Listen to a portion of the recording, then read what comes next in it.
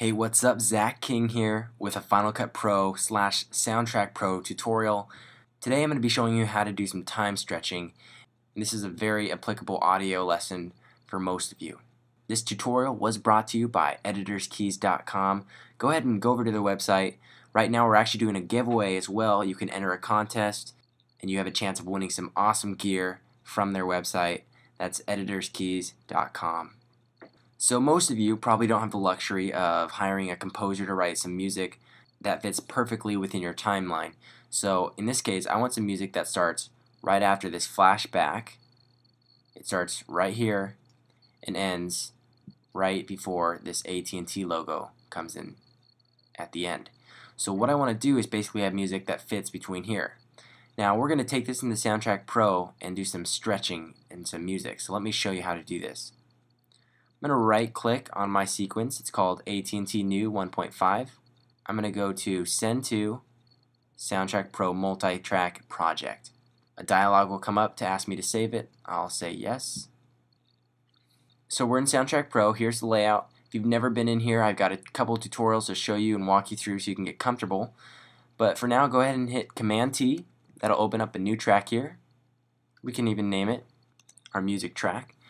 Now if you come into our search tab, we're going to see soundtrack, sound effects, instruments, etc. I'm going to select music beds, which it's already selected. I'm going to come down and find some music, and this is anything that's already pre-composed. They have different lengths.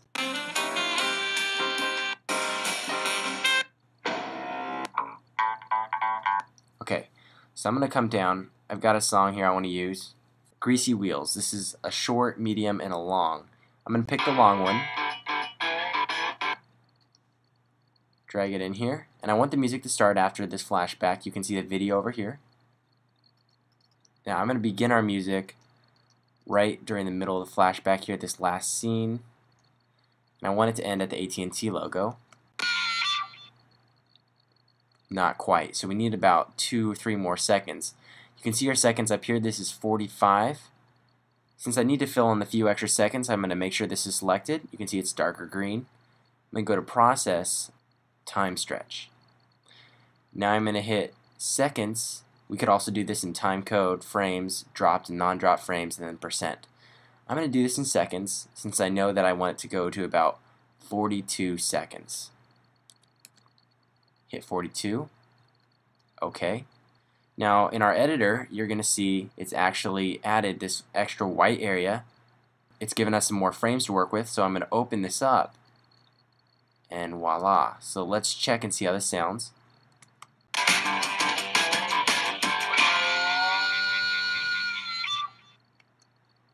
Nice.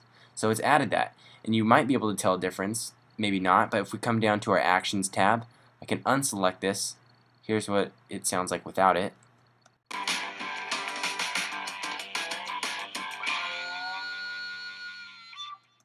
And with it.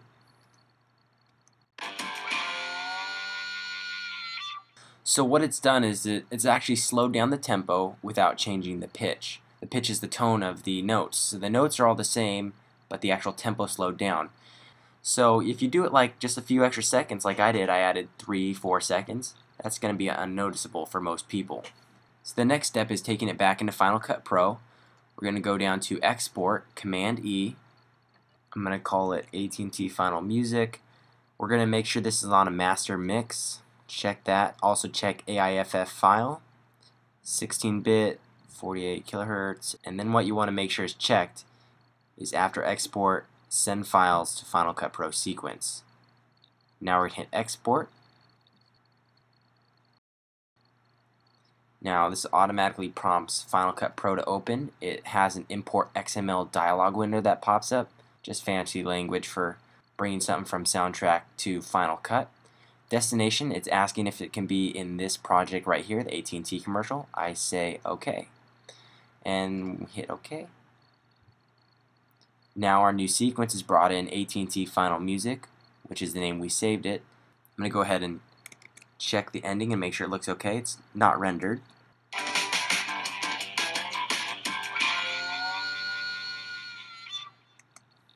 Good. All I have to do is render this out.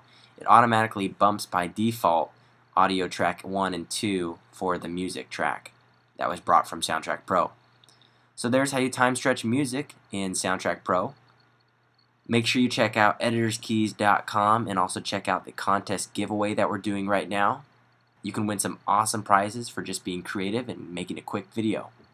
Also check my website out, finalcutking.com. I'm keeping you posted. I'm Zach King, and I'll see you in the next video tutorial.